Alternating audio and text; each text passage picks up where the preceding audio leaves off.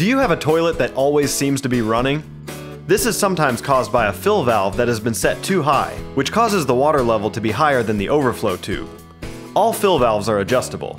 Here are a couple common examples. This one can be adjusted with a screwdriver. And this one is adjusted by moving the float up or down manually. Because a water level that is too low may cause a weak or improper flush, you will want to check to make sure that the water fills to the appropriate line in the tank, and readjust if needed. For more home maintenance videos and tips, or to schedule your upcoming home inspection, radon, and environmental testing, visit wisconsininspection.com. Tri-County Home Inspection, providing Wisconsin's premier home inspection services.